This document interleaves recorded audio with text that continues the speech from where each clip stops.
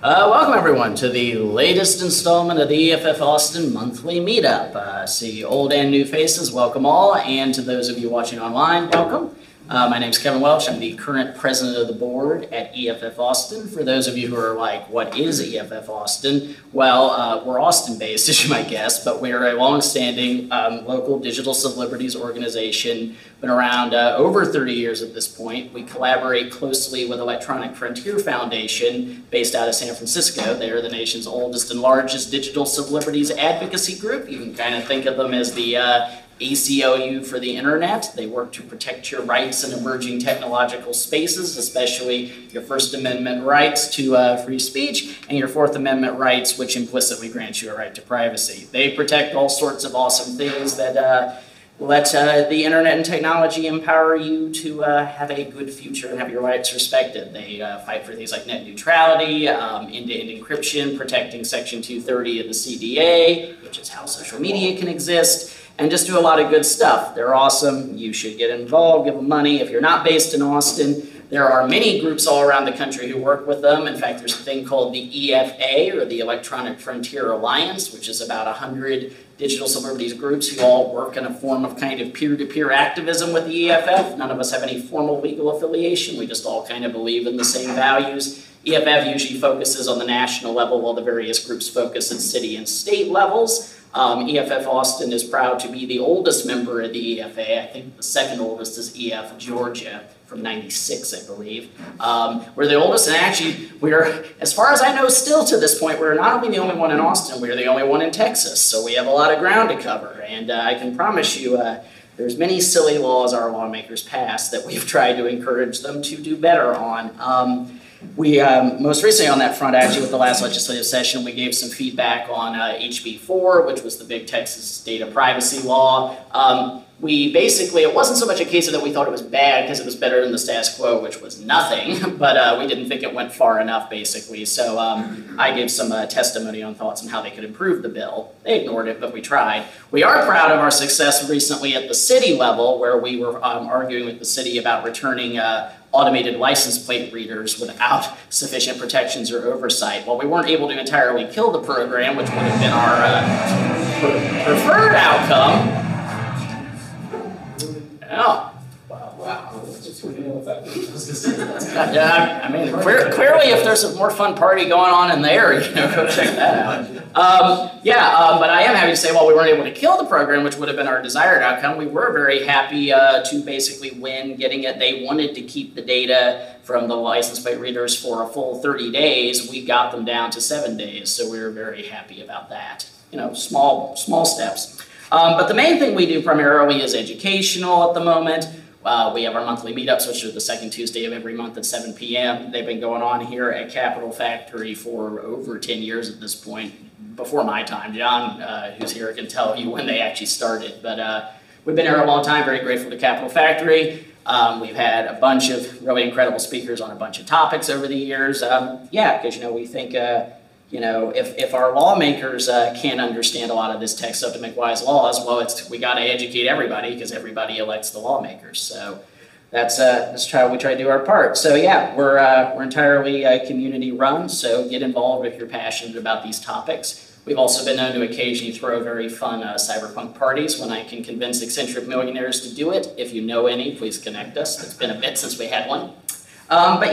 So that's a little bit about us. I guess I will quickly, yes, John? They don't have to be eccentric. Oh, no, that's true. They can be, and they can completely politically disagree with us, if they want to give us money, as long as there's no strings attached. Let's see. So normally I try to give you all a little preview of some of the things we have coming up over the next couple months before I turn things over to our speakers. So next month, we're going to be having a virtual speaker. We're going to be beaming in Dave Moss, who's one of EFF's main investigative journalists and reporters. He's specifically going to be talking to us about an issue that very much affects Texas. You may not even know about this because it has not really made the news a lot, but it turns out that down just across the border in Mexico, in Juarez, the Mexican government has built a 20-story tall giant surveillance tower that can potentially intercept communications as much as up to 100 miles away from the border with this tower. No warrants, of course. So Dave's going to be talking to us about what he's found about this tower, so we can at least all maybe go yell about how the hell this happened.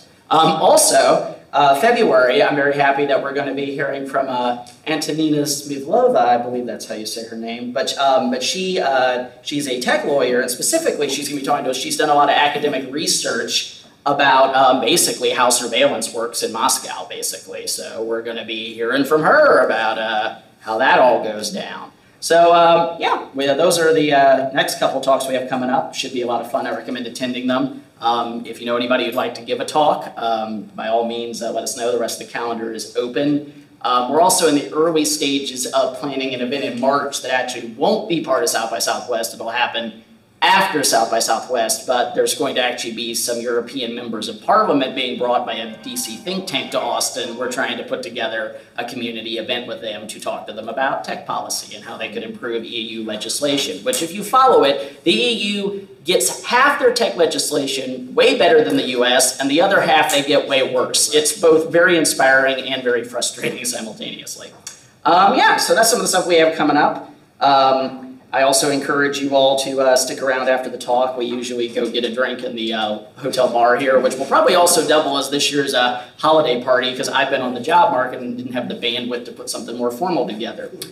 So yeah, by the way, if you need a full stack web dev, I'm great and I'm available. So without further ado, so first of all, I'm going to give our speaker's bio here, but I'm also going to let our friend and speaker and just general cybersecurity person here, Owen McNally, wants to say a few words about Peter as well. So I will say my little thing, turn things over to him, and he'll turn things over to Peter. So yeah, so you know, I often feel very honored that we've had some pretty illustrious, famous people speak with us over the years. Obviously, we've featured Cory Doctorow and Bruce Sterling at some of our events. We recently featured Bruce Schneier, the famous security researcher. We've had a lot of pretty illustrious people over the years. And happy to say we're continuing that trend. I'm very honored that our speaker this month is Peter Wang. For those who aren't in data science machine learning, Peter is a pretty big figure. He's the founder and CEO of Anaconda, which is one of the biggest data science platforms. They're up there with Fast.ai of like, you know who they are if you work in this space. He's also a founder of the PyData open source data science movement. He's been a longtime advocate for open source software, starting with founding the Linux users group at Cornell in 1994, so OG Linux. It's like Fedora or something. In recent years, he's been active in the internet privacy and decentralization movement, having given many talks at DWeb Camp and serving on the board of the Center for Humane Technology. With the accelerated adoption of machine learning and AI systems, Peter's actively working on ensuring that the technology foundations of the future remain open to innovation and are oriented towards human thriving. So yeah, so basically we asked Peter to just come and, as a literal expert on machine learning and AI, give us some of his thoughts about how this is going to impact digital celebrities, the good, the bad, and just where he sees this all going. Though before he speaks, I'm going to quickly let Owen say a few words, since they are friends, and I know he asked me to say a few words. Yeah, so I just, Peter, thank you so much for doing this. We've been trying to get this together for months. We finally were able to coordinate around everybody's schedules. I just wanted to say that of the people in Austin that I have met, I don't know that anyone has made me rethink computing and the idea that we're really fundamentally leaving the era of computing that we all grew up in, that we're leaving this behind. It's remarkable how challenging and how radical your interpretation of our situation is. That's all I wanted to say. Thank you for coming. Well, thank you very much. That's a lot of, I mean, put me up there with like Bruce Schneier and Cory Doctorow and others is quite a compliment. I'm deeply humbled by that. And I hope I don't disappoint these very lofty expectations that have been set for me and for those who are joining us off the interwebs. One question, just as a procedural matter, is there a way to dim this row of lights just so there's a little more contrast? Those. Or all of them so you guys fall asleep? Well, and then, I mean, whichever, I'm good. Let me ask Emily, or do we have that there? Is that brand new? Yes, there we go. There we go. Okay, and now, all right, a hush settles over the crowd. So yeah, I am the co-founder and the CEO of Anaconda, and oh my God, where's my cursor go? And I realize this is a very interesting crowd that I'm very, very excited to speak to. I'm going to touch on a few things which might get a little spicy, and hopefully that will engender some good conversations and questions afterwards. So I think, and to Owen's point, I think we're at a moment that is really, really important right now in computing. And I think many people here, in particular in the EFF adjacent circles, remember the promise, the kind of abundant utopic sort of promises of computing and what it could do for everyone. And then it certainly did not quite go that way. And all of us, of course, have a great deal of disappointment, shame, and anger about this. And I think we might have a chance to fix it all, or not. So we're going to figure that out. But the point of this talk, so again, I'm wearing this for those who came in late. I'm wearing this because I actually have a day job, which is to be the CEO of a venture-backed company and do all those things that, kind of board and investor and senior executive meetings today. But in my heart is a kid with a Slackware shirt in 1995, plugging into 100 megabit, full duplex 100 megabit Ethernet at Cornell, banging on Linux for the first time. So that's, we never really, we sort of build in layers, right? So there's I wouldn't say I was ever cyberpunk, but I was always just really into computers and what it could do for people, what it could do for me. So we're going to talk about that today, and I would just tee this up this way. There's two major scarcities that the last 50 years have been about, right? And this is a weird way of looking at it to some extent, because if you look at the PC revolution, and when you look at the PC revolution, you're like, oh my God, PCs, bicycles for the mind, or whatever. And it's like, actually, no. Turns out coding is kind of annoying and hard, and it requires a certain kind of cognition, which is systems, abstract, procedural abstraction, a kind of thinking that the vast majority of humans don't do naturally. So there was a scarcity of talent who could actually write code, and that is true of computers. And those of you who remember the old computer ads where they were on the kitchen counter and the wife in the apron was going to type up a basic program to catalog her recipes, you remember that bullshit, right? That didn't happen. And so that's because this stuff is hard, okay? 40, poke, 49, 168, 0. That is hard. And that's literally the most basic version of programming. The other scarcity is the internet revolution, and what it did was it created this unfortunate thing of bandwidth, the bandwidth scarcity around that, and the latency is high relative to the information of the space. You guys can do this. Bandwidth is scarce relative to the information space of what we want to query. Okay, this is a weird way to talk about the internet, because it was like, oh my God, telecommunications, fibers under the ocean, everyone can talk to everyone, everyone can access the blah, blah, blah, and all this other happy horse shit. No, actually, what ends up happening is we realize how much we don't know, and how badly we want to get to all the possibility spaces, and humans are not good at interfacing the scarcity solvers in our brain, and the min-maxing optimization pattern matching in our brain is not good when it actually hits like 3 orders of magnitude greater abundance than it was designed to solve for, hence diabetes. Even when we hit sugar, we don't know what to do with that. This we don't know what to do with. And so these are weird ways of looking at the last 50 years. That computers means that, you do a lot of like interesting computation, but coding is hard. Internet means you can access all sorts of stuff and talk to all sorts of people and do all this crap. But actually, the bandwidth is scarce compared to how much stuff you could get to. And Google, as the DNS in the sky for everything, they make a lot of money, basically, right? $40 billion a quarter, because they are the gateway to that.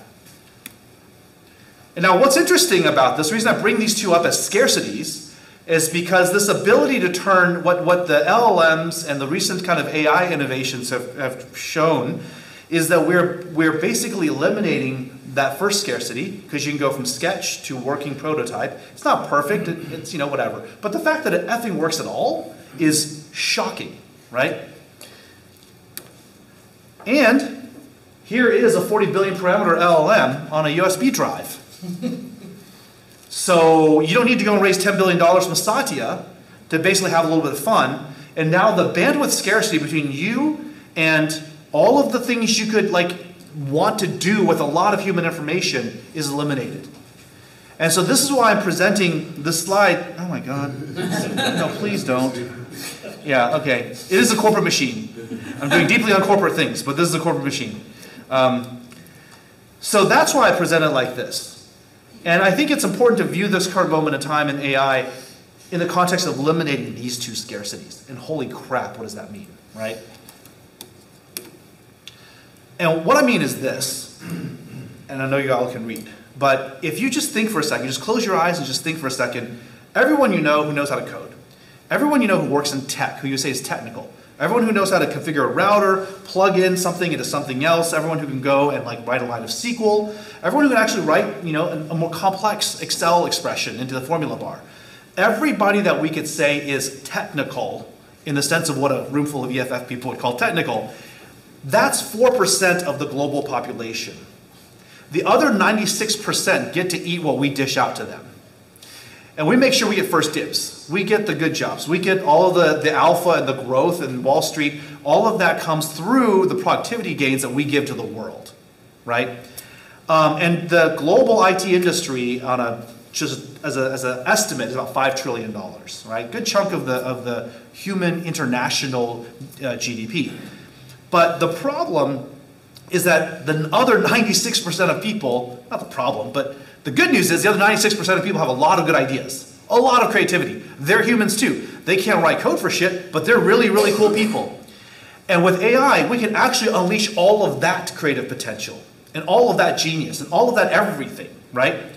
So if we do that, can you imagine, right? Just do the math, 4%, you know, if you go and you increase the number of things that could be done with computers by a factor of, God, I don't even know what, 25, you know, whatever it is. It's just incredible to think about that. So this is what is about to happen. And people talk about GPU shortages. We're going to have computer shortages. Once anybody says, oh, you know what, I can do my glass sculpture better with AI, because it's going to give me all these crazy cool things. I can go and do my art better. I can go and optimize some other stuff better. I just need to buy a stack of 10 MacBook Pros. Whatever it might be, we are going to use computers a lot more. That's the bet. And the other thing is, if you think about what this 4% of people have done as a extractive mechanism to, well, not extractive, that's too harsh. The way we have structured, the way that the economic flows have structured the technology landscape is specialization into software components, architectures. Are you a software guy? Are you a hardware guy? Are you in cybersecurity? Are you in data science? What language do you use? What database systems? Do you deploy in the cloud? Are you on-prem? All of these divisions that we put into the technology space, they're all a pile of parts.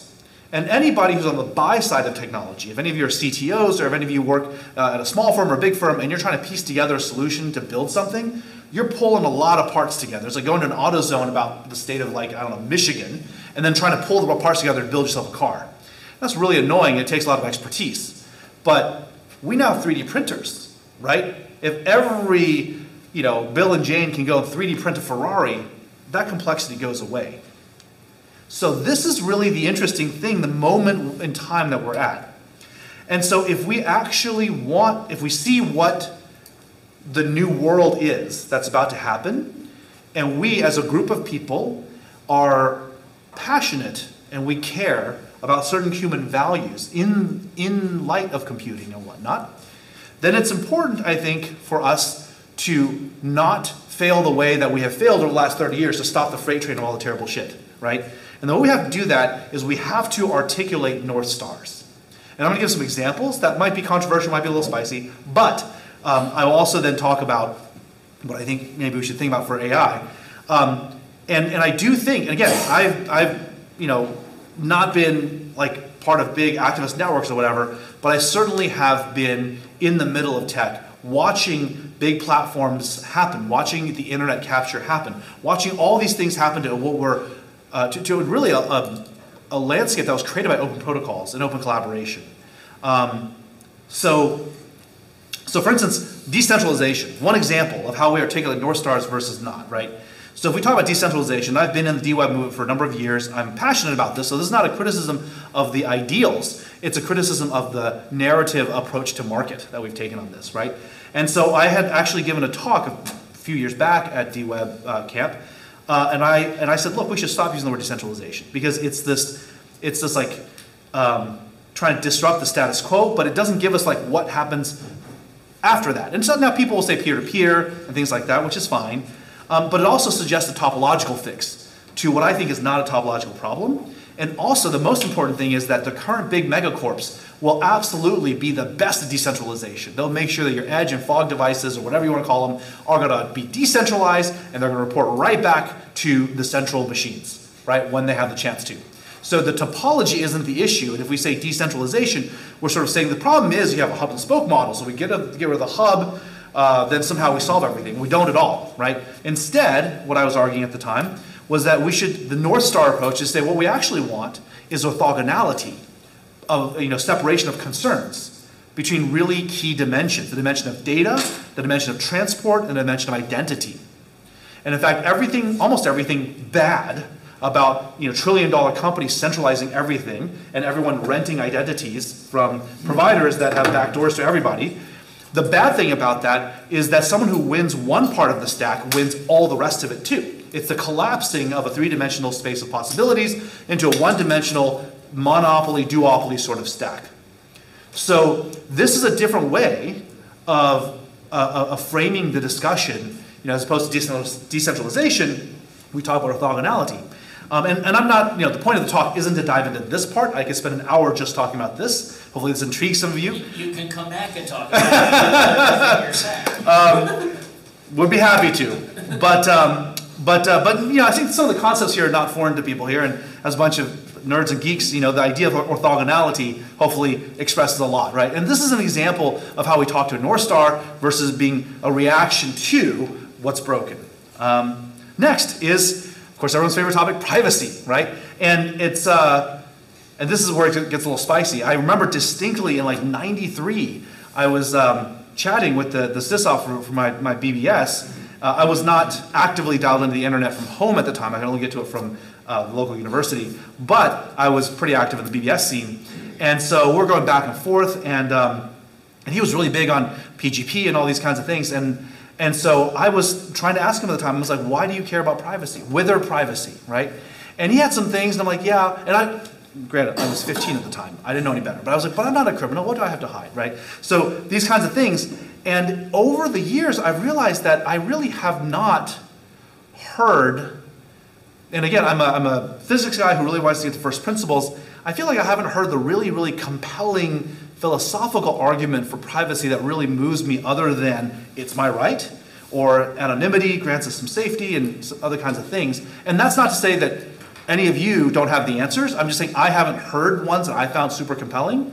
And then it's in the last 4 or 5 years where I really started working on decentralized web and what was broken with social media and all these kinds of things that I came to understand, you know what, the reason we need privacy is because it gives us the space to develop our identity. It gives us, so it's not a hiding place, it's a womb. We get the right to tell the social environment we're in who we are and what we are. And we have that agency in that. So a humane social space gives each individual the right and the agency, the sovereignty, to say how they want to show up. And all the super wealthy people in the world get to do this at any party. They can, assuming they're not super famous, they can choose to reveal as much or as little of themselves as they want to. They're not forced to walk around with a thing on the forehead saying, I am this person, son of this Rockefeller, worth $2 billion. They can just be whoever they want to be, right? And that ability to show up, to have the right to determine how you show up somewhere, that is an important part of the human experience. That's a deeply human sort of thing. And this is completely independent of the internet. This is just what a humane space is. And so when we go to the internet, which is certainly a substrate for human socialization, we need to carry this forward in that space. And I think this is, again, a concept of North Star versus a reaction. Like, we're going to hide, sort of like that SNL skit, you put your weed in it. It's like, oh, you got to hide it. It's not about hiding. It's about saying, I have a right to determine self-determination how I want to show up. And any social space that doesn't give me and everyone else that self-determination is not a humane space. So it's not about hiding, it's about a womb. And actually I have another talk on this as well, which talks about how the importance of letting dyads and triads and small groups of people form their own private communications is an important way to foster trust, to create sort of a different kind of connection versus everyone just being a mimetic Thunderdome yelling sound bites at each other. So this concept, again, is an example of a North Star that is a way for us to talk about this. So, oh, here it is. I actually have the slide. Here's a slide, right? So the ability to surface local trust, right? All these kinds of things, that is completely lost when we have massive, billion user sort of social media platforms that are broadcast by default. Anyway, these are examples of North Star versus reaction. So then, how do we think about AI? What is the right sort of North Star way to think about what AI can mean for people? That's not just a reaction to, I don't want Microsoft to own all my thoughts. I don't want Google to sell me my waifu, right? Like, what is the actual thing? That was a joke, and no one laughed. I have a waifu. I'm very happy with her. As was mentioned, I've been doing open source for a while, I've been in the open source space for a while. And in the last 20 years, I've been very active in the Python community and really watching how the Python language got adopted by science and mathematics nerds and engineering nerds, and then we sort of turned that into a set of tools that were really good for numerical computing, and then taking that into data analysis, which then laid the groundwork for modern machine learning and AI. All of that journey has been really interesting, but at the same time, I was a consultant and then a founder of a company, and I also got to see how capital and how business, IT purchasing, IT spend, budgeting, how the entire enterprise software market works, all of these kinds of things, watching all of that happen, again, as a physicist, I want to understand first principles. I want to understand the dynamics. I want to understand the constraints. What are the necessary things? It got me to really recognizing that there's a deep lie at the heart of a lot of this stuff. But first, I'll give everyone a little bit of a history lesson, which is that software as a thing, as a piece of intellectual property, is a very recent phenomenon. That concept, that mental construct in the game of the world, that software is something you could buy and sell, that you could trademark, that you could copyright, that you could do whatever, that is no older than me. Literally, I was born about the same time as the Copyright Act of 1976. Well, a little bit later, but not a lot later. And so this idea that a pile of code is property, Bill Gates' famous letter to hobbyists, don't steal my shit. Like, all of that is a very new concept. And what's interesting is so much money, fortunes and mansions and yachts have been made on the basis of this concept. We put a barrier up around the free exchange of software. We say this is a kind of idea that you have to then go and vend, or you can vend, and we put limitations around it. It certainly structures an economic landscape and has made many people rich. But there's a different take on this, right, which now we call open source, historically it's called free software. Whatever political flavor you choose, FSF versus OSI versus whatever, the point is when we actually allow this thing to run unfettered and to be given away, it becomes extremely, extremely valuable. It becomes, in fact, vastly more innovative, vastly better maintained, vastly more predictable, and vastly more accessible. So the fact that when you give this away, and the more you share it, the more valuable it becomes, and the more you partition it and fork it, the less valuable it becomes, this is, for me, proof that it's a new kind of a thing. And it is unproperty. There is not a single thing in the world that we can think of as unproperty. Physical objects are, by human metaphysical sort of understanding, like, it's just limited. If you have an apple, I can't have the apple. If you eat it, I can't go and then eat it again. Right? If you give me a horse, you no longer have a horse. You don't get two horses when you give me a horse. But if I have an amazing piece of software and I keep it to myself, then I got to fix all the bugs, and some new algorithm comes out, I got to go implement it. If I give it to 10 different people, all of a sudden, holy shit, I'm way more powerful because now I'm leveraging the resonant thinking of 10 additional brains.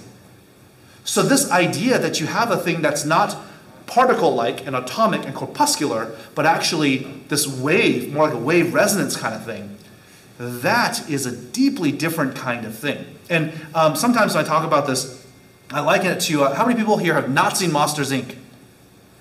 Okay, oh, damn, okay, earmuffs then if you don't want to spoil. But basically, they extract energy by scaring kids. And the kids' screams give them energy. And then at the end, spoiler alert, last chance earmuffs, okay. At the end, they discover that making kids laugh produces 10 times more energy, 100 times more energy, blows their energy meters up.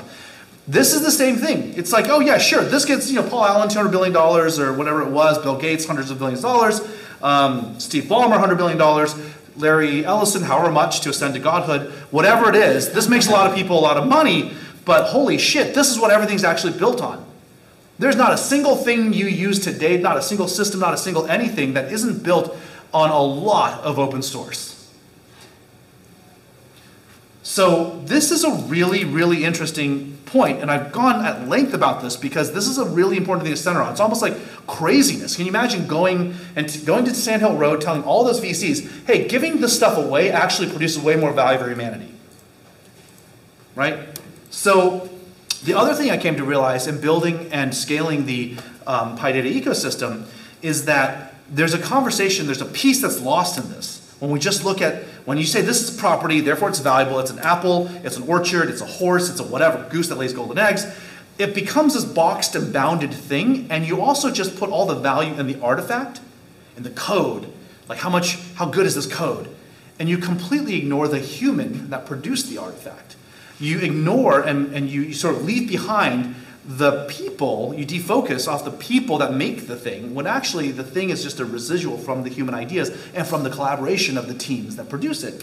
And so when you actually watch an open source project evolve over time, as many of you I'm sure are involved in open source and have lived this kind of a journey, the quality of the code, the quality of the ideas, the maintainability of the project, all these things are actually intrinsically tied to the quality of the human ecology, the people, the teams that are producing it.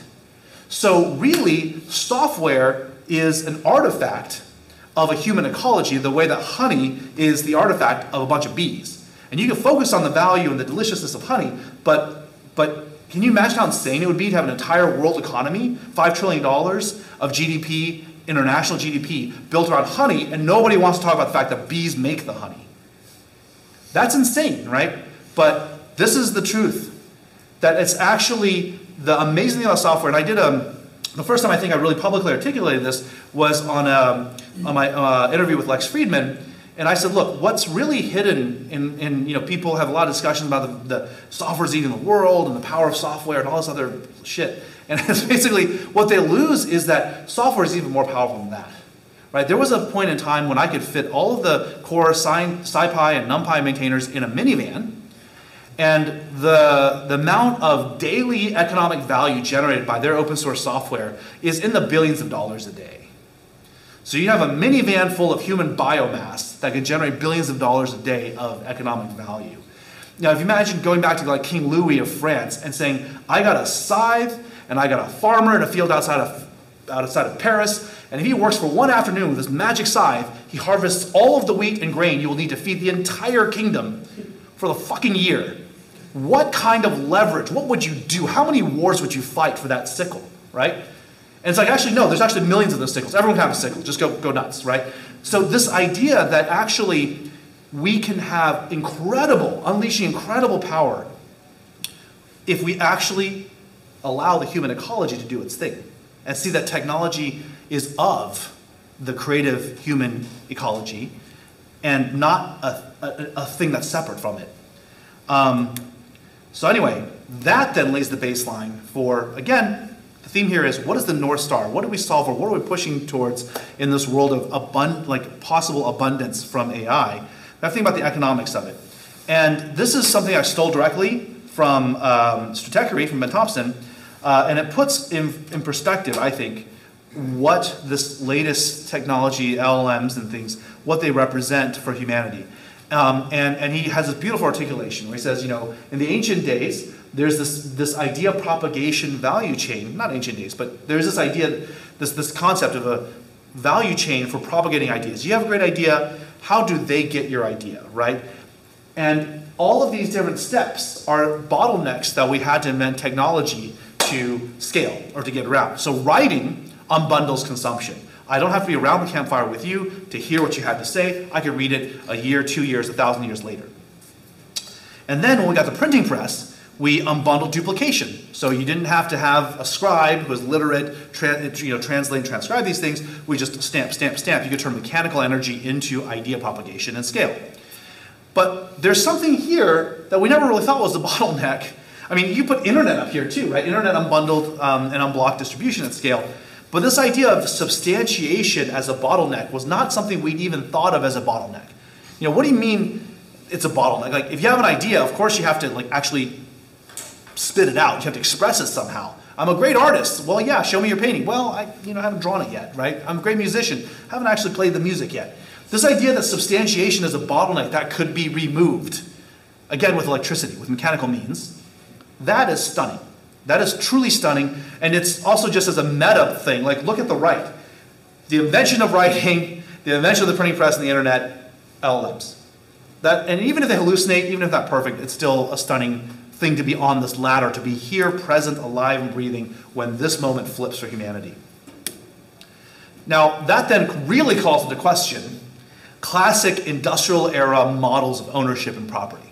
Right? In the same way that we didn't really think too hard about the implications of owning software and what that means to turn into property, if we start just arbitrarily throwing down lines of ownership, lines of control, defining this, that, and the other, then we're going to have a really, really freaking hard time figuring out who owns the upside. Right? Because it's one thing if you say, well, I got a machine, I have the means of production, I own the means of production, your labor that drives the machine, and we harvest some wheat, and I get this much, and you get that much, and that's what it is. Okay, fine. But to say that, hey, I have the machine, you go up to it, and then takes your ideas, and spits out all these ideas, and I own the machine, and the upside on these, and you get this, right? We got to really think about what the implications are by putting industrial era ideas around the separation of property and labor and what that really means within our current economic system. It's very possible our current economic system is actually not rich enough to capture or to put in the right economic controls around these things. Because I do believe in markets, I believe there's value in economic exchange, peaceable economic exchange, but we may be trying to solve a five-dimensional problem with two-dimensional basis vectors, and that's going to be hard. Yeah, this is just another thing here. The thing right now that you might be seeing in the news and in the press is that there's definitely legal uncertainty around LLMs, right? Because you have to compile a bunch of training data, and in some jurisdictions, the mere compilation of data into a collection of data makes that actually protected by not copyright, but by database rights. When you go and you apply some Python code to create a set of ones and zeros off of that, are those ones and zeros derivative works or not? There's a question being debated now. Because I know I can write some Python code that turns a pile of work into ones and zeros. That would definitely be considered derivative data, and that's if I just use the zip module from Python, I zip up a bunch of MP4s and MP3s, no one would argue that this thing is not a derivative work. But if I go and apply some PyTorch, vector training, blah, blah, blah, blah, blah, at the end, is it derived work or not? That's a point of legal contention right now. So there's all of this kind of stuff, and the really important thing to understand, kind of back to the point about expression and substantiation, LLMs are not copiers, they're not reproducers, so copyright is not even the right framework to be thinking about this, because they are idea extractors. We've never had the ability, it would be insane to think that we could extract ideas, like imagine a book of like Shakespeare, like pensive style like Harry Potter's, like suck the ideas out of here. But we can now, like that's insane that we can. So all of the things that we have, all the tools we have from a legal perspective that govern copying instantly cease to be relevant because this is not copying. This is uncopying. This is unprinting. This is uncamera, right? This is like the opposite of the expression process. This is essence extracting. And for the EFF crowd, I'll call back to John Perry Barlow's excellent Selling Wine Without Bottles essay, and he talks about essence, right? This is actually the ability, you have a little, like almost like a Star Trek style tricorder thing. It's an essence extractor out of any bottle of wine. Now you got a real big problem if your entire economy is built on wine and on bottles, and I can extract the best out of any bottle of Bordeaux or Chardonnay you've got with this essence extractor. And that's what these things are. And even after all of that, at the end of the day, it's not just about copyright. It's that if you can use these things, you can actually go and synthesize and produce the likeness of anyone, and deep fake them and do all these kinds of things, and terrible dark things you can imagine that people are doing right now. And this is there's a state level laws on the rights of publicity, but there's not a federal thing right now. And this is the important thing that's interesting, because California, of course, really sets the standard on this, because there's so many Hollywood actors and actresses who people go and steal their likenesses to sell like pancake mix or something. But this is now applying to literally everyone, right? Every parent of every young boy or girl is going to care a lot about this for all sorts of reasons. Because if you have a federal statute on creating the likeness of someone, that's a big step. And we may need that. So the point here is that until these legal things, and it's like database rights, not just copyright, it's database rights, it's right of publicity, unjust enrichment, all these kinds of things. Until that's resolved, every single company that's using these models, and some of them are like, oh, it's an open source model. Doesn't matter. I give you an open source machine gun, you can still go and kill a bunch of people, and you're still liable with it. So here, you can get an open source model with a bunch of training data that's got all sorts of terrible things in it, or copyrighted things. You're still liable if you start producing stuff with this, right? So there is a legal gray zone, and people are just YOLOing into it right now, but it is definitely not resolved at all in any jurisdiction, at all. So, you have Microsoft saying, oh, would you trust a nonprofit or a for-profit? This is when they were arguing, he was arguing against Facebook's open source model in favor of OpenAI's model, which is like 49% owned by Microsoft. So the mind boggles. This is prior to the OpenAI board fiasco, but it's just kind of hilarious. So Microsoft finally got the open source religion, I guess, or something. No, they got the nonprofit religion, not even open source. They got the nonprofit religion because Facebook is a for-profit but released an open source model. Anyway, I have no words. I have no words. So this is actually my last slide, and this is really the point. I think that if we have such an amazing technology that can unlock the promise, the OG promise of computing for everyone, if we are not able to articulate the positive vision of what that could do, if all we do is react to all the bad stuff that the trillion-dollar entities and whatever are going to do to it, we're forever perpetually going to be stuck in the loop of being just outside. It's going to move faster, so have an OODA loop that moves faster. We're not going where the puck is going, we're basically trying to whiff at where the puck was. So I think that what I would encourage all of you to do, like you say, well, what can I do about this, right?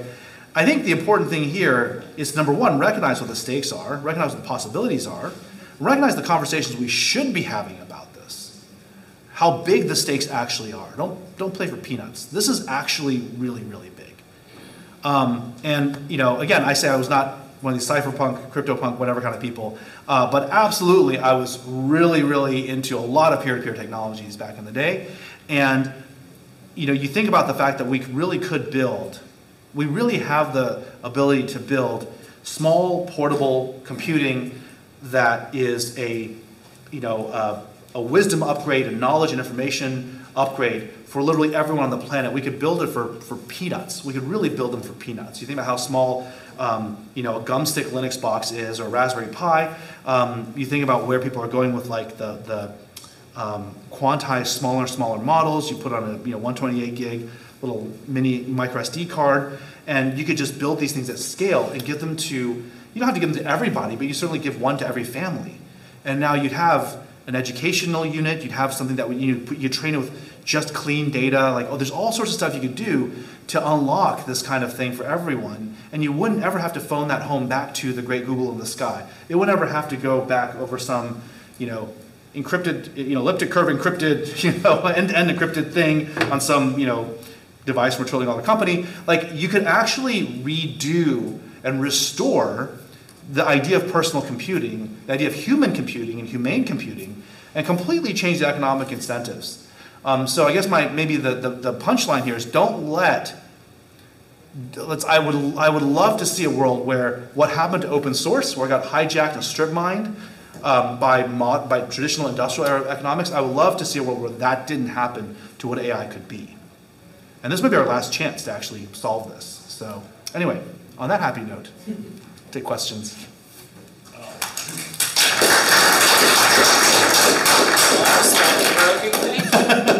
Look, little spicy. I think I will assert current board president privilege and ask you the first question, and then I will go around here. Sure. We can turn the lights on again too, so you kind of get the. Just kind of to set the tone, because I think it's a good place to start from where you said. So, how are we going to avoid a scenario where essentially the AI doomers, the Yudkowskis of the world, and the self-interested lawmakers who will enable the doomers, how do we prevent them essentially locking all the potential of AI behind a giant corporate walled garden in the name of it's too dangerous to let ordinary people have this power?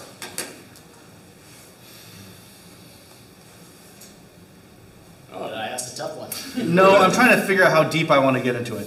So, here's what I really think. I really think we will have transhuman intelligence, suprahuman intelligence of some kind of a general reasoning capability within the next several years.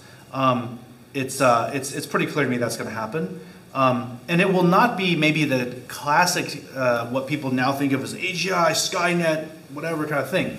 But it's going to augment the intelligence of a human or a group of humans at some very, very large scale. It'll help them in reasoning and thinking and strategic planning.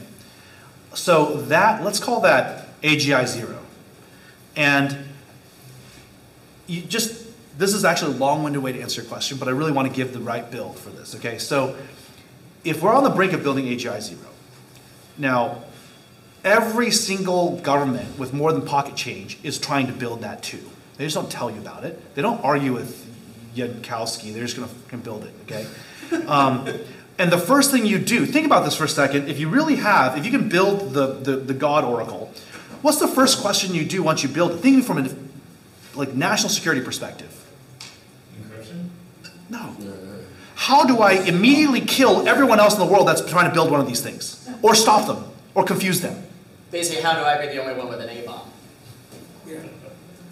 How can I make sure that I retain my advantage? It's just prisoner's dilemma. You got a box, you're in a cell, you get a box, you make one wish, right? This genie comes out, you get to make one wish, and there's a bunch of other people in other cells that don't like you, and that you don't like particularly very much. What's the first thing you're gonna do? Well, you're gonna hope that you're the first one to get that genie. You're gonna say, take all the boxes away from everyone else in every other cell, right? And maybe you get there, and maybe you don't. If you got the box, chances are you were the first one. Because anyone else gets the box, prisoner's dilemma, what they're going to do? They're going to make sure you don't get the box, right? So if I were running one of these dark projects and I was literally given a US level budget to build something like this, that would be the first thing I would do. I would say identify all the people in the world who are working on projects like this, figure out how to stymie their effort. Maybe not actually kill them, but just what does it take to slow all of them down so that they don't get to this level, to AGI 0 level. And then I'll do everything else after that, because then I've assured my lead. So I don't need to think about what the next steps look like because I don't have an AGI. All I have is human thinking about humans in this world. And I'm going to tell you the first thing that any 2-bit general is going to think about when they get this kind of thing is how do I stop everyone else from getting it? Okay? That's just how monkeys think. So given that, now if you guys accept that argument roughly as true, what would be the first thing that you would do if you actually had this to play this through in the popular world? You would never say we achieved AGI. You would say, oh my God, we've just proven AGI is impossible. Or, oh man, progress has really plateaued on these things. These things are just not going to be you're going to do all these things to make it not look like there's been an abrupt stop, but you're going to try to shovel or shunt people into dead-end paths, honeypot, whatever kind of things. That's what you're going to do. And meanwhile, you're going to really get in there and make sure that everyone who could build one of these things has a car accident, right? That's really what you would do if you're America. So, and I'm not trying to celebrate this, I'm just trying to be realistic about what this actually will, let's be really serious about this, right? Probably a serious question. So let's talk about Yudkowsky and the Doomers. You would absolutely have those guys go and fuzz the conversation. So that's what you would do. Wow, if I didn't know better, just made a potential accusation at Yudkowsky there. Not an accusation. I'm just trying to gamecraft this thing. I mean, I think so. What I don't like is people who are playing this as if it was just a schoolyard game of checkers. This is not a schoolyard game of checkers. This is even if there's only 3 or 4 sovereignties in the world that can do this, which I don't think is true. These things are not that hard to build. And that actually might be my natural follow-up to what you said is, okay, if assuming I'm this general and I'm not dumb, and ostensibly I got to be the general because I am really smart. This stuff is really easy to replicate, and it's just going to get easier and easier over time.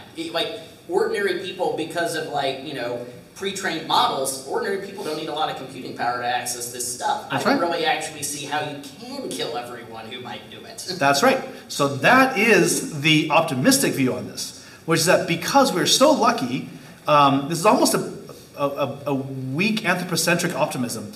Because we're so lucky to live in a universe where the physics are such that we can use silicon circuits to replicate some sort of cognitive things that replicate, that are similar to what we do in our brains. We're so lucky that these things are cheap, easy, we just plug them in, and they don't require some exotic unobtainium. It's just matrix multiplies. Oh, yeah, that's pretty cool, actually. So given that you can't stop it, then what do? Right? Because if you could stop it, if it was required, I just saw Oppenheimer finally this weekend with my son, and you know they were talking about, well, the Soviets can't do it because they can't get the uranium. It's like, oh no, they got the uranium. You know, if it was actually something where you needed this much uranium, or if it was like, oh well, Iran has, you know, all these centrifuges. Well, it'd be a shame if those centrifuges broke, right? Just break the centrifuges. But we don't have that with AI. You just need to be able to do matrix multiplies. You can do it on 3-year-old, you know, crappy laptops, and it's fine. So we're maybe, you know, everyone, if we just get them to recognize that this is not something you can stop, then they would sort of lean into, well, how do we make sure that the post-AGI world actually evolves in a way that doesn't lead to instant sort of collapse to fascism in every single country, right? And so that's an easier problem to solve than one power having the power of cognitive power of gods and everyone else being kind of held at arm's length, you know. We just have to solve that everybody's a little mini god. Yeah. We got to become better. All right, and with that, who else wants to ask a question? Yeah, you. I've got several actually, but on the back of that question, it made me think, are there any lessons that can be drawn from how did that not happen with DARPANET becoming ARPANET, becoming us all in this room? How did that not happen to that chain of events, and is there anything we can draw from that in this room? How did what specifically not happen to it? Well, how did it easily, there were moments where it easily could have not become the open internet, it easily could have not become open standards and DNS and all of us sitting in this room. It could have become top-down authoritarian command and control structures, and that could have been the end of it, and it could have taken 3 or 4 more decades before it became open, just by dint of ubiquity. I don't know, I was wondering if you think... Well, it started pretty open, right? Yeah, and then wasn't for, and then, you know, there wasn't. And now it isn't. I mean, I would say we're not through it. Yeah. We're, you know, it isn't. So, I mean... No, that's true. Although to that end, it is interesting that originally, because of dialing into terminals to mainframes, with cloud computing, we're almost going back to that model in a weird way, sort of. No, we are. And it's not bandwidth scarcity, it's economic control, right? And when I say these words, I just be clear. For me, it's all around the emergent. What happens when you incent a lot of people to do certain things? I don't think there's some shady dude pulling weird things behind a curtain, because there cannot be. It's such a large emergent system. It's just that we've shaped the dynamics of it such that the emergent system locks in a certain kind of crappiness. Well, I mean, Cory Doctorow probably would have talked about the enshittification. The enshittification is emergent, right? It's because we're shitty. And so you put a bunch of us together and we emerge shittiness. But and to not do that, we have to look to our better angels. We have to actually consistently fight and intelligently fight for the pieces of architecture, for the power moves that eliminate that. And so I think there's a, yeah, I mean, I don't know where I was going with that exactly. But I do think the internet actually ended up in a pretty dark and kind of crappy place. If you try to set up your own SMTP server, I mean, I don't want to rehash all these arguments in this room, but try to set up your own SMTP server and get reliable delivery to anybody at Gmail. Good luck. Call me back in 3 months, right? The few people I know who do that get marked as spam all the dang time. And that is not an accident in the sense that, back to this crap, if we'd actually solved, not with passport.net, but we've actually solved this problem in some robust way, and we had actually had that conversation in the concept of this articulation, so we got to understand what scalable, what a spectrum of social identity actually meant, and what it meant to create humane spaces in a digital way where people could reveal as much or as little of themselves, then it wouldn't have been this polarized maximalist, no, it's all anons on 4chan, or no, everyone must have a biometric retinal scan to connect to fucking ICMP or something, right?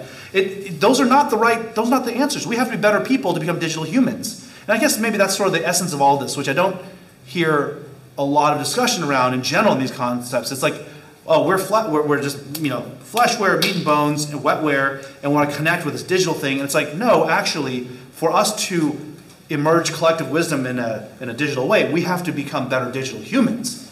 And think about the synthesis of these things, which requires us to actually think very, very, in a very principled way about sociology and human socialization and individual psychology. And we didn't do any of that shit when we just went and stacked protocols together, right? So we end up with where we are. It's our own fault. And I really just have to say that I really do like where you did finally emerge on privacy, because it actually is very close to what I sometimes articulate in a lot of my talks, where I basically say, like, privacy is what lets society fix the places literally in the social code we got it wrong. There's been a lot of mistakes throughout human history we only fixed because people could meet in private and say, you know what, I don't think this is right. And they could change those social norms without instantly getting slapped down and punished. Yeah, it's a society that has the concept of privacy ultimately has humility about what is and is not within what a top-down kind of social thing can do. So anyway, that's so yes, I really like where you converge on that. All right, we got some more questions. We got a whole room full of smart people. Yeah. Peter, did you tell me you were in Cambridge recently for Air Sports Day? Yes. And what's... No, I was not in Cambridge for it. I was on a golf resort, dialed into it. Okay. But it was not of my choosing. I went there because they gave me an award, so I had to go there. But what are the lessons of Aaron Swartz to you, and what kind of inspiration does he do for you? Well, he got hounded by the feds for 1/1,000,000th of the infraction of any of these things. Makes me angry is what it does. Makes, I think, most of us in this room pretty angry. And yeah, actually, I had never seen anybody contextualize his act compared to gathering this data. The articles he took from MIT, fraction of what they've stolen. Yeah. On a principle basis, on a what he was trying to do basis, on an intent basis, on an outcome basis, on any kind of basis, making scientific literature available to the world, if that's a crime, then you have a bad society and you have a bad political system. Full stop. Full fucking stop. And then, 10 years later, to have this shit get rewarded with trillion-dollar valuations in the public markets is a world that really does not give a shit. And so people like the people in rooms like this have to just look at it with a cold, steely eye and say, okay, well, this guy is going to make more money than this whole room combined, president of Microsoft, and he's out there saying this shit with a straight face to a room that doesn't throw eggs at him and laugh him off the stage. I mean, he got a little bit of shit on Twitter, but whatever, everyone gets shit on Twitter. But this stuff, seriously though, right? Every single day you see somebody raising a bunch of money off of whatever model, I encourage you, go click through, look at the training data. If any of them mention any of like Common Crawl, any of the other shit, it's a bunch of Fortran crap, it's a bunch of like other stuff, copyrighted stuff. It's a bunch of bad stuff in there. None of them are clean. Anyway, sorry, you triggered that, you asked me. Well, I think, as I said, I think most of us feel pretty similar. And I'll also just say that anybody who wants to fight to keep the legacy of Aaron Swartz alive, and frankly, what's now also happened to Reddit just makes the whole situation even worse. But I'll say certainly the person who's at least carrying on the spirit of his protest at MIT, do anything you can to support the work of Alexandria Albakian, who just won an EFF Pioneer Award. With Sci-Hub, she's continuing his mission of making science free to the world. All right, we got some more questions. That was an incredible talk. We got to have more questions. There we go. Are you familiar with Representative Realign from Silicon Valley? So I have seen their work, but I don't know personally. Well, he wrote a book called Dignity in a Digital Age: Making Tech Work for All of Us, and I think he's been thinking about this. Okay, stuff. yeah. So I hope you get a chance to check him out sometime. All right, I will. Let him know what you're working on. If you've got some okay. ideas, I think. No, I mean, he's in the extended network of people I know, but I've never interacted with them directly. Okay. But yeah, okay. I will make a note of that. Thank you. I just got a chance to meet him at the Texas Tribune at the end of September. He was in town, and I was pretty impressed. Great. No, so to be clear, I'm a dilettante in all matters, even coding. Like I, don't have much formal training. These are just ideas of mine that I just from my observation, and I don't claim unique originality, whatever. I mean, the originality that I did come up with some of these ideas for myself, but not trying to claim like, oh my God, I'm the only person saying this at all. I'm just sort of, yeah, I would love to meet other people if you guys have recommendations of things I should look at or people I should engage with. Love to get that. Yeah, thank you.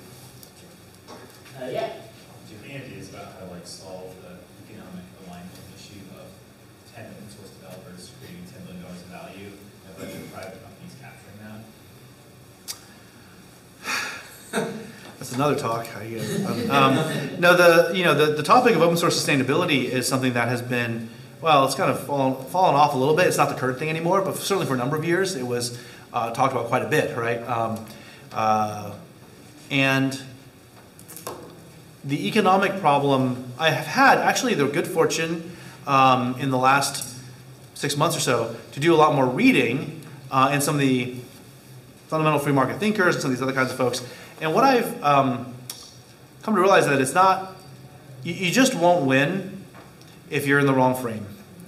And the problem is almost all of the economic thought we have in the world today is based on the interchange of scarce goods and resources. And there's a great book by, I forget the name, MIT Press, I think, Specialization in Trade. Right? All economics is rooted in specialization in trade. And when you have this, and you trade for the purposes of having comparative advantage and all this other kind of stuff. But with the unproperty, what do? There's not a lot of economic theory around this. The closest you get is actually, that's why I pointed this stuff earlier, like Eleanor Ostrom and the Commons, how to express this kind of a thing. And there's no build in the current economic order to think about how we allot surplus, how do we allot these things when there's that much upside from collaboration. So you go from, like in physics, you talk about, oh, we model quantum energy in a bounded, particle in a bounded infinite well. Well, what happens if there's no well? What if there's just like fucking energy could just flow everywhere and you get more of it the more it flowed? I don't know how you solve. There's no boundary constraints, right? So I'm not seeing a lot of thinking in this regard because most of the people who wrote about this crap were in the age of ox carts. They never had this idea that you could have this incredibly powerful thing that the more you gave of it, the more valuable it got. So unfortunately, where you end up getting to, if you have to actually get a real practical answer, is you get to things like cooperatives. You get to things like meeting people's needs. How do we pull together our ability to go to market? Because these tools, you do have to still go to market with them. But the problem is there's no intrinsic way, given that the software has already been expressed on this basis of property, and trademarks and copyright and all these things, it's really hard to keep it from escaping out, right? And keep it from getting strip mined. And so there's only so much you could do around that. But with AI, maybe a different thing is possible, right? That's kind of what I like to explore. I wonder if, I love your emphasis on articulating positive vision in the form of a North Star as opposed to just constantly reacting to bad situations. And I wonder if you've worked with the idea of scenius, Brian Eno's idea of scene scaled up. Genius people in a scene scaled up means something, you have an emergent level quality of work. So if you imagine what it's like during the High Middle Ages when there are universities around the year 1200, it's going to turn into the Renaissance. Some of those people knew it. So you had a situation a few generations later where a person from outside of the elites, Leonardo da Vinci, if I remember correctly, was not from a wealthy family at all. I think his dad didn't marry his mother, but the system had enough genius to recognize that guy's individual genius. If it had been 200 years earlier, he might have just been a local artisan. So I'm just saying, have you worked with that idea of genius at all? This is my first time hearing about it, but if I'm understanding the way you're describing it, I have expressed that concept myself when I was arguing for why, ages ago, the power of open source, and really the internet. It's really the internet, but even before we had GitHub, you still had mailing lists and websites and things like that where people could engage, and the people who actually moved the open source projects that are the core of SciPy and NumPy and things like that, people who moved those projects forward came from all sorts of backgrounds, right? And that was even though I've been in the Linux community for a long time, and was a diligent /daughter, if that is a thing, and freshmeat.net and all these things, you didn't get a sense of it until you really were active in a community and you're on the mailing list and interacting with people and you're like, oh my God, this person is like a high school kid from like India, and they have like great ideas. They're contributing to a very technical project. And if you do that enough times, you start realizing, man, we are very lucky that genius is just spread everywhere. And so if we really care about not losing those grains of genius, right, through our fingers, then we should be building systems that get all those people connected, give them the opportunity and the space and the right scenes to elevate their performance, to elevate and to do whatever. So I think that's the moral spirit at the heart of this, right? Yeah. Amen. Preach it. I was going to ask a different question about orthogonality, but when I heard the one from the back row, I just remembered that I thought I had heard a rumor that your talk was going to be about, like back in the summer, that it was going to be kind of about credit assignment or something. Oh! I think is maybe like something, or alignment, credit assignment. I like the concept of logical depth, like, hey, we have this thing that's like got a lot of computing and knowledge and things wrapped up into it, and somebody puts a thin layer on the top and makes all the money, and nobody else got any. Yes, so that is a little bit, sorry, let me, Different talk. yeah, let me pull that up just to give you this very, Talk 2.0, ladies and gentlemen. well, well, he called me out on having heard the rumor here, and it is one of these two. Let me see which one is. My idea around this was, so let me turn on this again, screen mirroring. But you were very big on this in the spring when you and I met at that party. Yes, but this is such a it's a hold on. Did it? Oh my God! Enjoying Microsoft PowerPoint? No, not now. Literally not now. And so the idea here is that oh my God! What just happened? You haven't paid enough fealty to 365. Yeah, I somehow ended up off of the thing here. And the idea here is, look, so if everyone can build LLMs and build AI models and build AI applications, my push at the time, and still is something that I'm trying to develop, is the idea that commercialization of LLMs will require solving the attribution problem. This is kind of the thing you're asking about. And it will not rest solely on the question, it will not be decided solely on the question of copyright versus fair use. And we'll need a holistic licensing model that actually credits both the data, the code, and the training efforts around this. And so I was proposing the idea of a new concept of a new license for AI. And license, this is a little controversial. Some people don't like the idea of using the license mechanism. But I think we have to start, for any kind of a new legal development, we sort of have to maybe back up and start with at least contract law and a permissions-based thing and signaling intent. My pitch at the time as well, and continues to be the point I make, is that there's many, many, many powerful people on both sides of the argument. The argument for fair use, and I can train off anything, and no, it's all owned by the existing copyright holders. So these people are basically locked in, heated battle, and they all know that this is going to be they're playing for all the marbles, right? Whoever wins this is going to get all the marbles. So entire industries, Hollywood, gaming, I mean, you name it. And so you also can't govern LLMs in a very simple way because they fit on a USB stick. So if we don't do anything, my argument was going to be that we end up with essentially some result like Authors Guild versus Google, where the big AI companies will negotiate bespoke licenses with the big copyright holders. Everyone else is in the legal gray zone where intellectual ventures, something can come around and just snipe you. But if you want to actually be an ML researcher, AI researcher, you almost for certain have to play within the Microsoft, Disney, Sony, blah, blah, blah, whatever walled garden.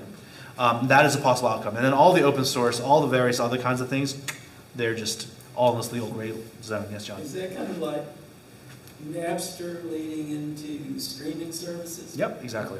Yeah, it's exactly that concept. And the Napster leading into streaming services is kind of funny, right? Because the Spotify was one of the big, was the big lead of that, and it started from basically they were making uTorrent or whatever, and then they just got too big and too successful, and they're like, wait, let's negotiate a deal.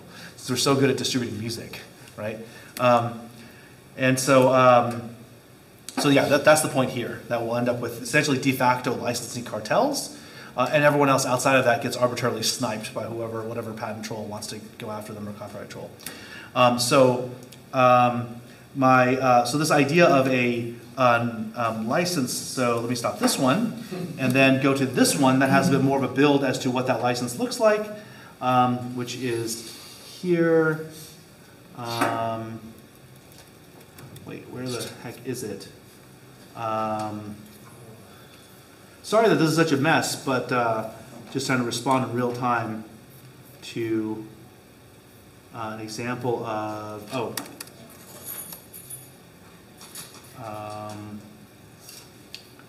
this one. I think this is the one here. Nails.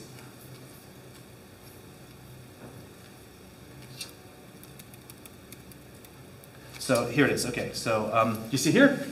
So the idea was to build something like a ML public license that has, like the Creative Commons, it's a set of, it's a license family that are compatible with each other, that kind of build up in different levels. And the key concept here is that we run ahead of settled legal jurisprudence or whatever, or any kind of settled case law. And what we do is we give authors and creators of any form, speech, text, whatever, video, we give them ways to assert their intent, to signal their preference of how their stuff gets used. And so essentially the same way that if you write an essay or a book, you would say copyright by, Joe Schmo 2023. You'd also say the use of the contents here. I assert that I'm the human author of the contents contained within, and the use of this content for training LLMs or whatever kind of deep learning models, ConvNets. We'll have some term in there.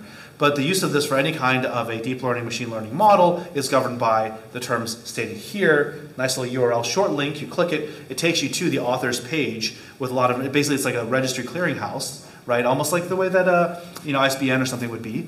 And it gives you the author's intent for that work. Now again, no legal teeth to it whatsoever, but if millions of authors and creatives do this, if Stephen Hawking does this, if Taylor Swift does this, then Grimes does this. You start doing this kind of thing, and you end up with something that is a groundswell grassroots movement that when the Copyright Office goes to issue their next statement on generative AI, they can't ignore that this many people have stated what they want to have done with this, right? They don't live in a world of ignorance anymore.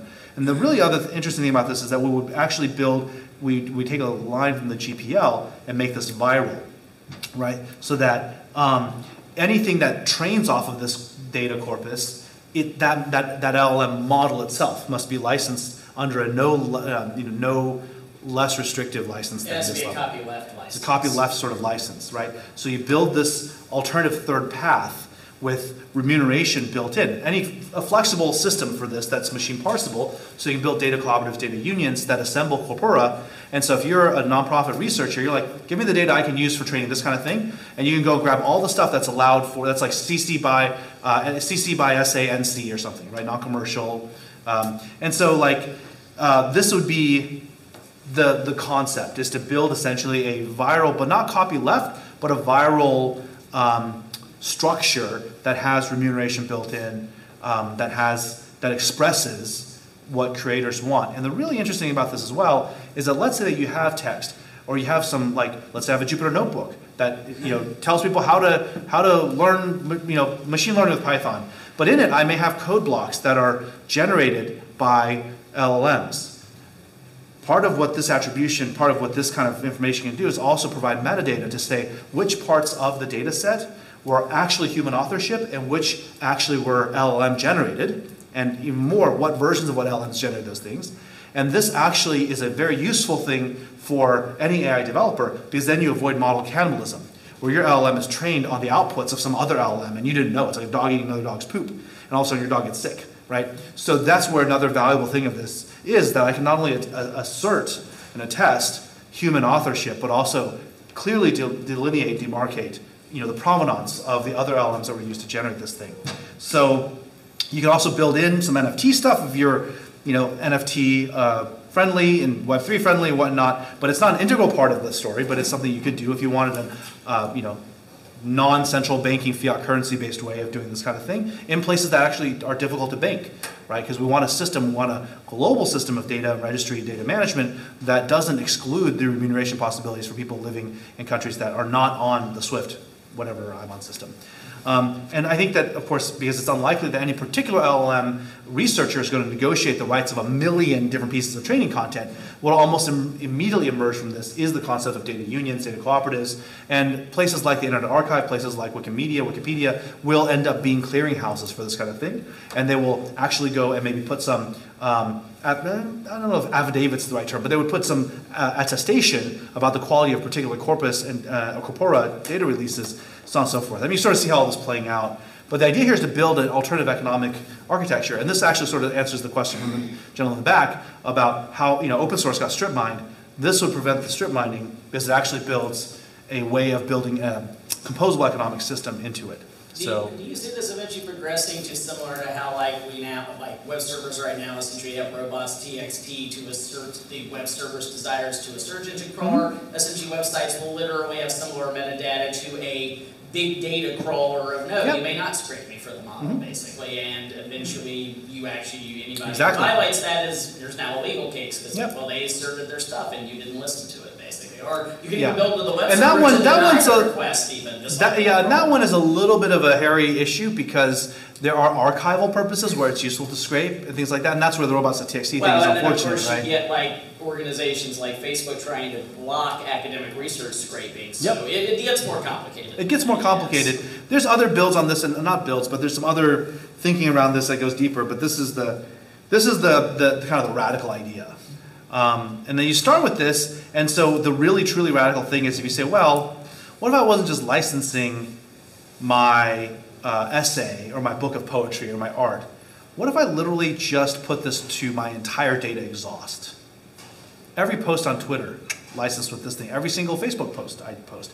Every single picture I take with my phone gets this watermark in the EXIF. Every biometric thing you read off of me from Apple Health. Every single piece of my digital wake is now actually part of this kind of a scheme. What you've now done is blown up the business models of trillion-dollar companies. Facebook's entire database digital twin version of all its users, those users would have an ability to assert their ownership of that model. They could have just used all our pictures to train their model, which they did. Which they did, right? So this is the shit. I mean, if you really want to talk about the Molotov cocktail, or if you want to talk about the sort of the Guy Fawkes moment, this is what you would do: is you would push these kinds of data privacy, the digital likeness, or the right of publicity kinds of things. You would go and create a grassroots viral movement around this kind of thing, and you're off to the races. And I think the real question is, how then we get, say, creatives on board with that this is the answer, not just, pushing to strengthen old, broken copyright laws? That's just a grassroots movement to basically catalyze the entire world of creative. I don't know. It's a non-linear sort of knock-on effect, right? It's chain reaction. Think about this, though. Taylor Swift re-recorded her entire catalog because she didn't like the deal her record company cut. Right? It's a deeply non-linear effect that you could trigger. Are there any legal minds that you know of that are working on this, how to operationalize? Well, I've talked to some of them about this, and they seem to think that this basically, kind of holds water, and you just have to do it. And I think this ties into I know a question I got from the audience that somebody was also just wondering.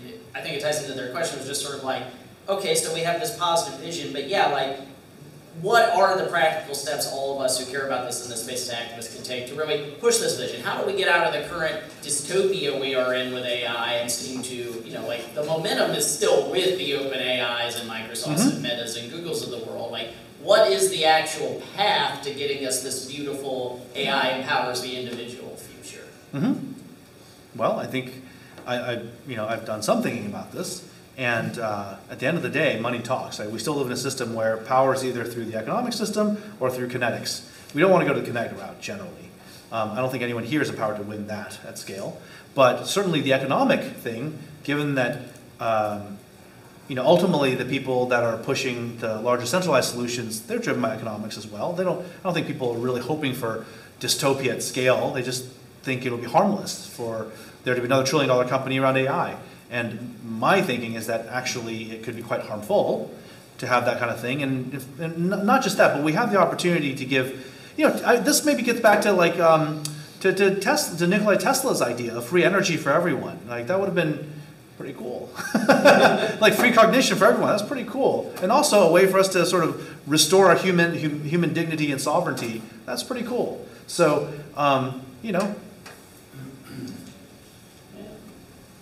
Questions?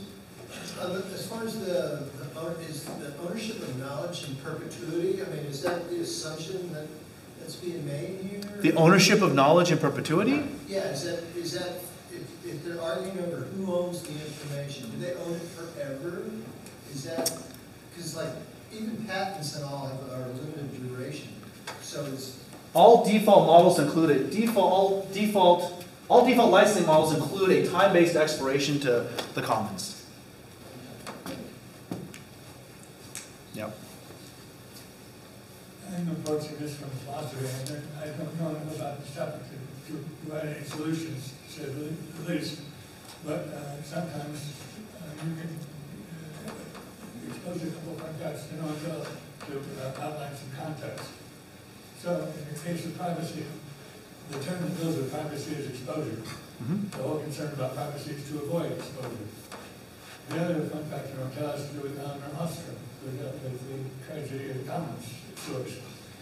What she did was dealt with a lot of small groups that were highly dependent on one another and had a sense of shame with respect to one another. Yep. In those particular communities, they did not have a problem with the tragedy of the commons. Right. Elsewise, they did. Yeah. So the two comments the two responses to those two different separate things, you said, I think, I want to make sure I get this right, that around privacy, the point of privacy is to avoid exposure. Yes. Right? And I would say that that's almost what I'm saying, but not quite, that it's actually to give individuals control over how much they want to expose themselves. Sure, that's right. But that's not just to avoid exposure. That again, see, if we just say that it's to avoid exposure, it's like you got to hide your weed in it. It's like, no, it's not about hiding anything. It's I get to say how I want to show up. I teleport into this place. I get to show up wearing whatever, however I want to be seen by people, right? So it's that agency in a social context. And so I'm not really disagreeing. I'm just sort of saying, the little clarification on that. The second thing relative to the tragedy of the commons and how small groups that had social governance mechanisms, let's say, like shame, things like that, they didn't have a tragedy of the commons, right? That was Ostrom's observation. And the reason that they don't in those situations is you actually have to break down how does that shame mechanism work? What does it mean to be a small group? You have large groups actually which don't have tragedy of the commons. What you need is for people to have persistent identity, to care about their social identity in the context of that socialization, to be able to, every person, there has to be a causal link. If this person pees in the pool, all of us have to swim in somebody's pee. Like, you have to be able to trace the causality. So if you're in an environment where the consequence of actions are too far in the future or too muddied to be able to disentangle and say that person did that bad thing, therefore bad on them, then you don't have that. You don't have that mechanism, right? That corrective mechanism, the shame mechanism. And if you don't have the ability to remember even who was here, like you don't have identity and persistent social identity, then you have an utter defector problem, right? People come in, they'll do something bad, they'll leave, they'll take the money and they're gone. And so, in all these, when we say small groups, shame is a governor against the tragedy of the commons. The reason is because all these different, you have to break down what is meant by small. And the way I think about it as a physicist is what are the components, what are the traits, what are the core principles that cause people to not have to have external things, but actually within the context of that socialization have self-governance. And so that's kind of how I break that down into pieces. We have a little more time for questions. Is symmetric orthogonalization closure for open asymmetrical information warfare? Yeah, you have to explain that to me a little bit more. There's a concept, a theory of asymmetric information, that the sellers have more information and is valuable. And I'm using the words open and closed system. And asymmetric warfare in the militarization with information warfare. So I'm seeing a attention dilation with memory for the privacy aspect of having a exposure, and with the wound being attuned without a view. That's why I'm asking, is symmetric organization closure for open asymmetrical information warfare? And I think so my answer to that would go to, can you start with the privacy and identity thing? The only, I think it's pretty well, it's pretty well established that the way you solve the prisoner's dilemma is through iteration, right? And you do incremental sort of iterated prisoner's dilemma. And so what happens with each iteration of the prisoner's dilemma in an iterated prisoner's dilemma thing is that each prisoner is building a social model of the other prisoner.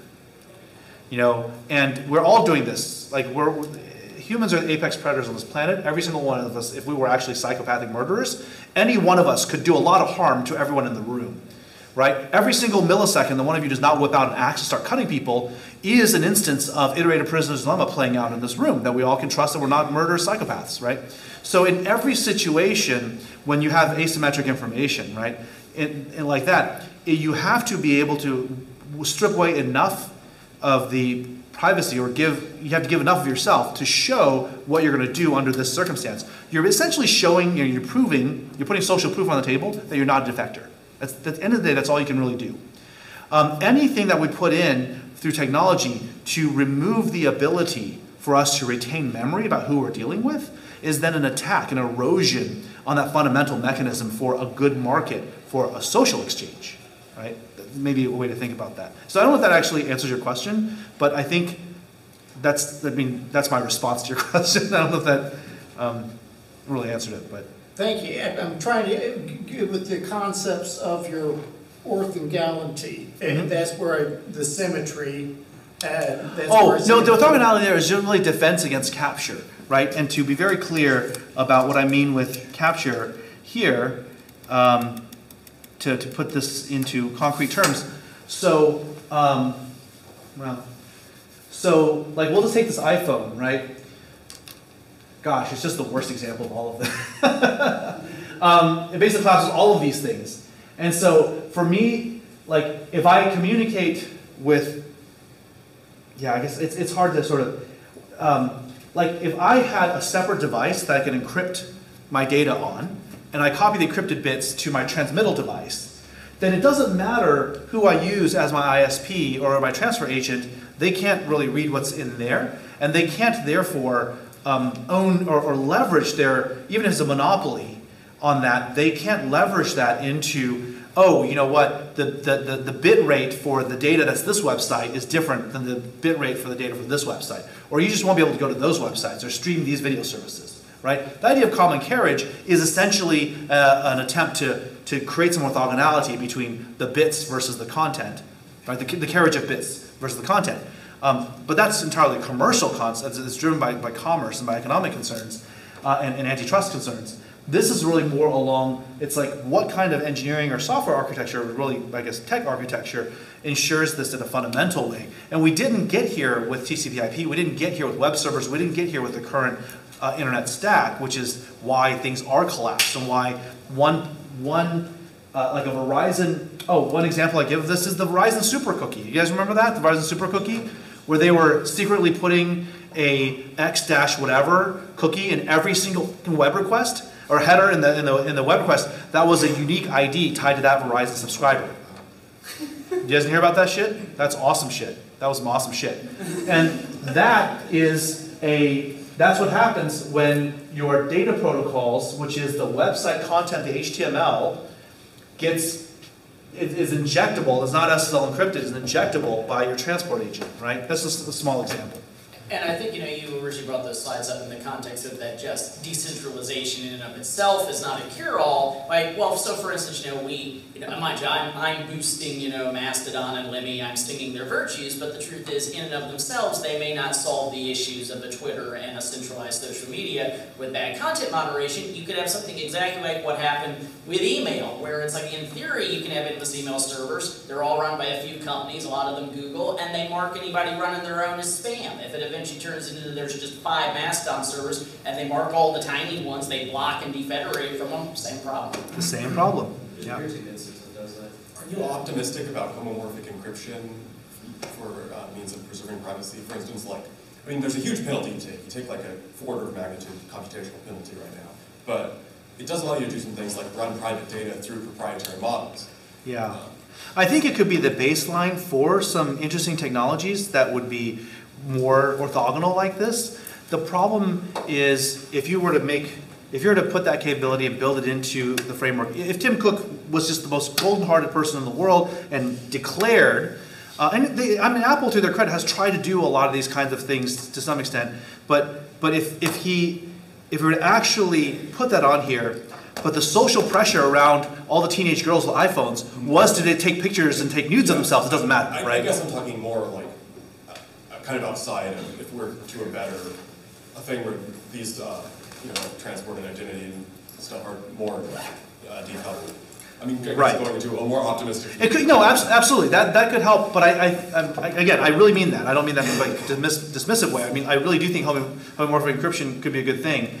I think that somehow if we could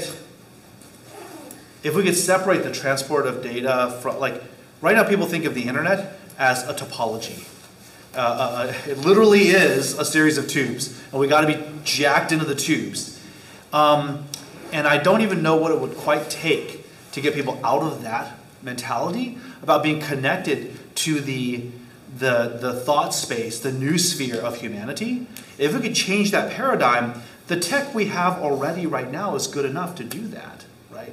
And so that moving from constantly connected, from when the cable modems first started rolling out across America back in the late 90s, if we can get people off that paradigm of I need to connect to this web server, give them all my shit, let this JavaScript scrape all my mouse cursor movements. If we get people out of that mentality, that would be we'd have to create new kinds of computer devices, interfaces, and we'd have to basically create new ways of thinking about computing and what computers do for us that then don't put humans being the connected thing. And that's my positive vision for what AI could do for us, is that we could have smaller, dumber agents that have some sense of who we are and what we want and our preferences, but they then negotiate with others, and then their interaction with the constant connected thing is not revealing anything about who we are, and so on and so forth. And that moving to us being the center of a bunch of agents that then defend our privacy, that would be the architecture that would then allow humans to sever themselves from what the constantly connected, plugged in, jacked in internet does to human socialization. So basically a little drone sphere of angels hovering around you. Absolutely. Rendering you invisible and unknowable to the panopticon, right? I mean, this is what in Diamond Age, right? They were walking around with little nanobot swarms to kind of protect them from various things. Maybe it's that. I have a question which is actually probably beyond your presentation today, but I'm just curious your opinion on this.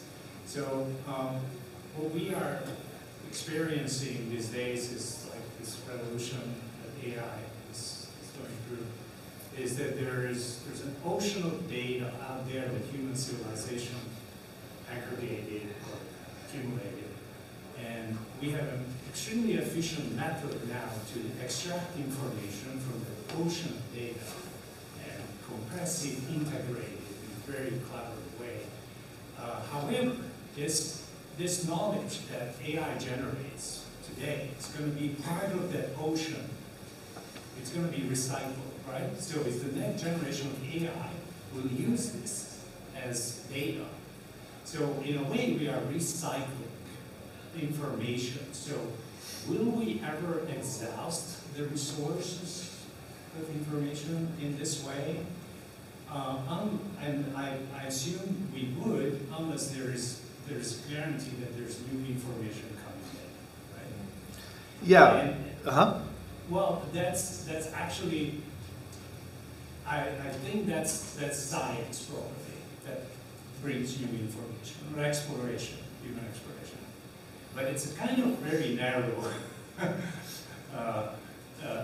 source, right? So I see, I see AI as being a lot more aggressive and aggressive in a way to recycle the information that we have than these new sources of information that we can utilize.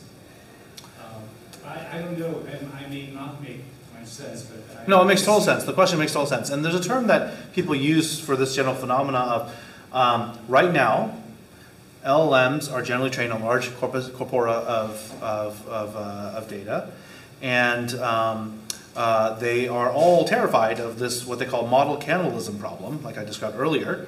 Now, there's some sites that expressly forbid people from posting LLM-generated content as responses or whatever, but they never know, right?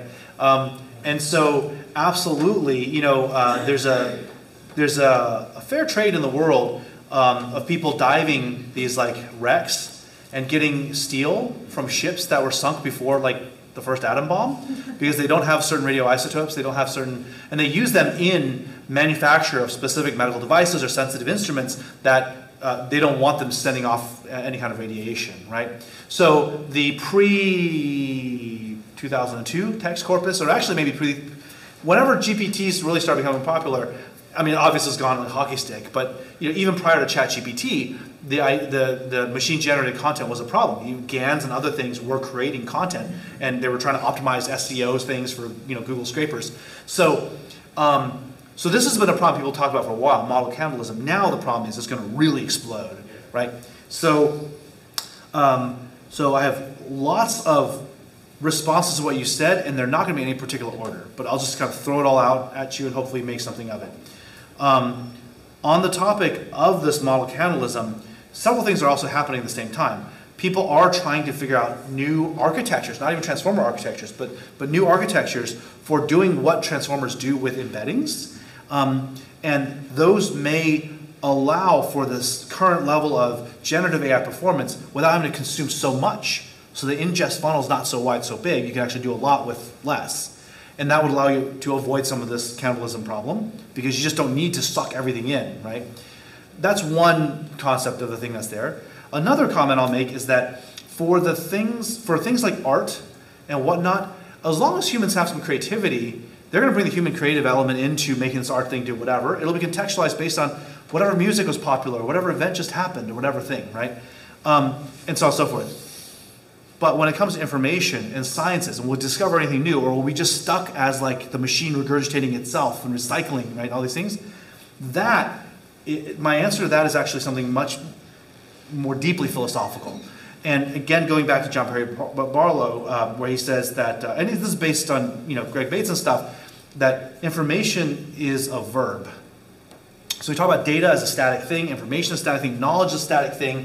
Again, it's almost like looking at software as a static thing. And we ignore the brain that's doing the informationing, the group of people that are doing the discovering. So I think the way I look at it is looking at humans getting smarter, humans exploring, humans intuiting as a process.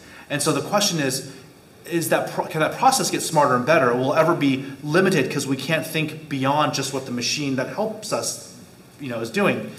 And that, so I view it from that perspective, right? This is an assistant to help us think better, explore, research.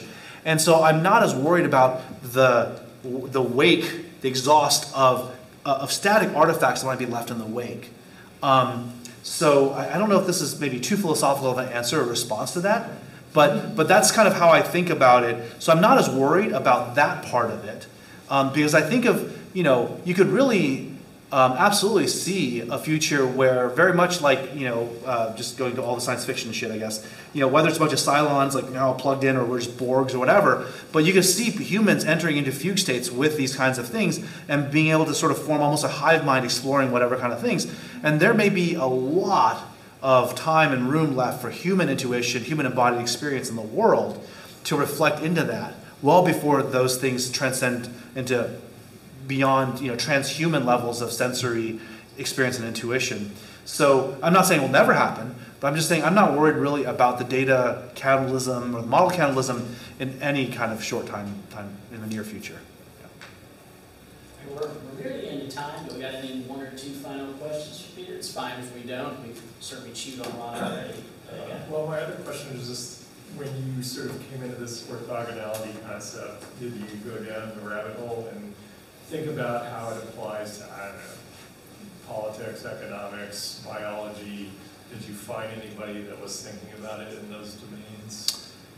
I was really just nerding out on DWeb and internet architecture. This actually came out of, what was it? Well, I can't search for lightning talk because I give a lot of those things. I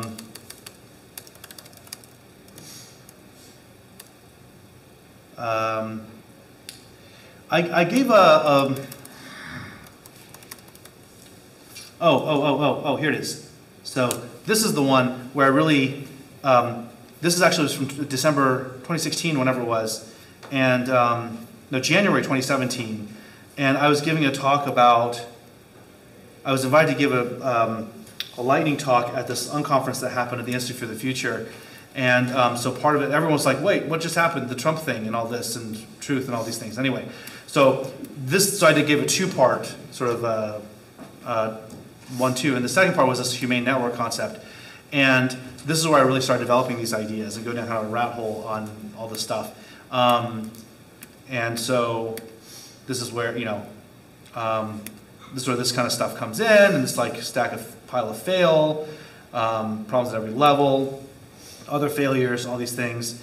And fundamentally, so you sort of see some of this articulation come out. This was before I joined the CHT board, before I really started working and talking to like Tristan Harris and Asa, before I wrote up some of my things and thinking about this. This is before I invested in what became Beaker Browser, which then became Blue Sky.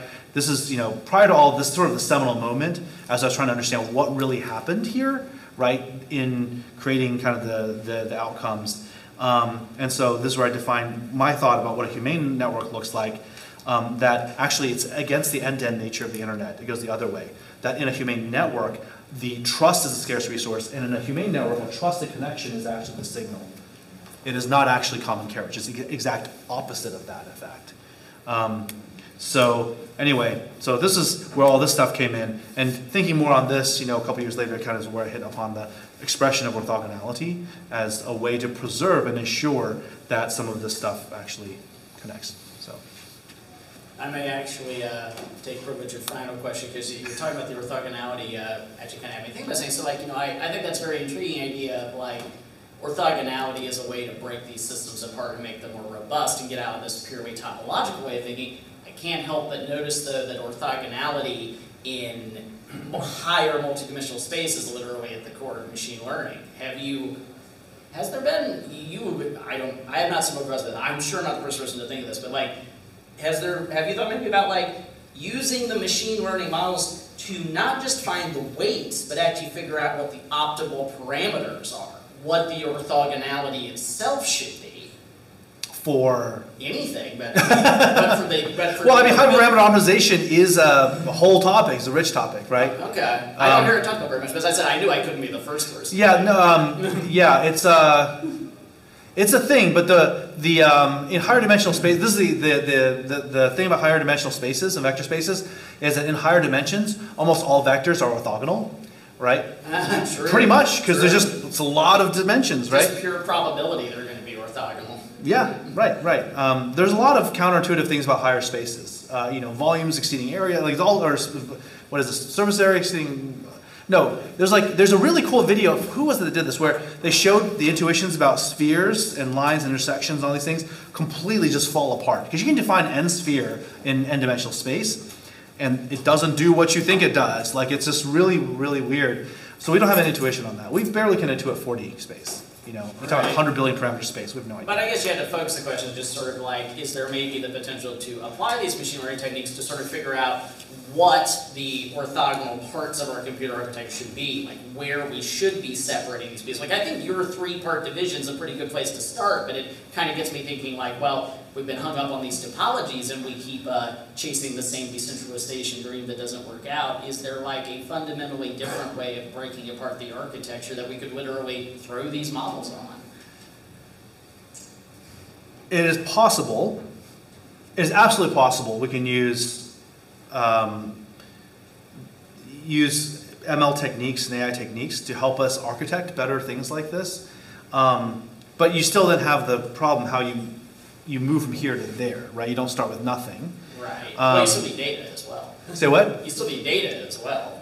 Yeah, I don't think it's rocket science to think about what we should do to establish this kind of stuff. It's just nobody wants to do it because everyone's making trillions of dollars. Everyone's 401ks is on the blue chip companies that does do this, so we're just like, whatever. So yeah, I think the hard part is how you move out of one loop that works really well and do a discontinuous nonlinear leap to something vastly better. We have a moment in time where we could have that kind of a change, and the only way we leap to that future versus an incremental shitty future is people have to actually go and create that alternative. Yeah. Well, get on it, everybody. Hey, get on it. Yeah. All right, and with that, I want to thank Peter for an incredible talk. Thank you, everyone. Thank you for your time.